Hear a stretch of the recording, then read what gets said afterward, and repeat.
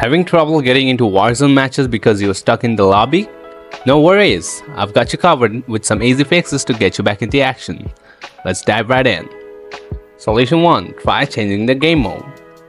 While you are in the lobby, searching for a match, click on the escape button. Then click on the back arrow button. You'll be taken back to the screen where you chose the game mode. Select another game mode from here and click Start. Quickly press the escape button again. Return to the game mode screen and select the mode you were playing before.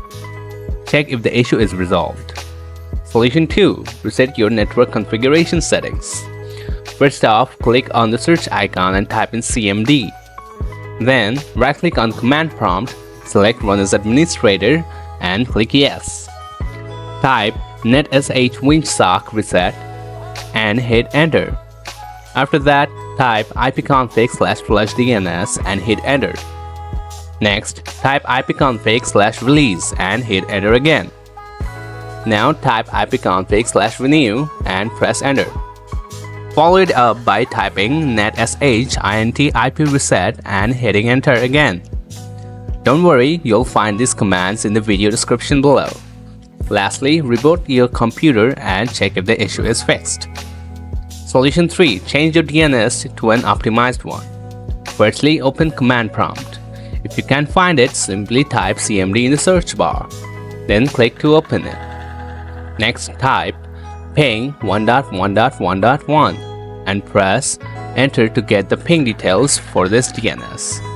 After that, type ping 8.8.8.8 and press Enter to get the ping details for this DNS. Once you find the DNS with the lowest ping, go to Settings. Then click on Network and Internet and then on Ethernet. Now click Edit next to DNS Server Assignment. After that, select Manual from here and ensure IPv4 is turned on. And the preferred DNS server with the lowest ping. For alternate DNS, use 1.0.0.1 if you're using 1.1.1.1 DNS server, or 8.8.4.4 if you're using 8.8.8.8. Click Save and you should be good to go. That's how you tackle the stuck in lobby issue in Call of Duty Warzone. If this video was helpful, don't forget to hit the like button. If you have any questions, drop them in the comments and I'll get back to you as soon as possible. Thanks for tuning in.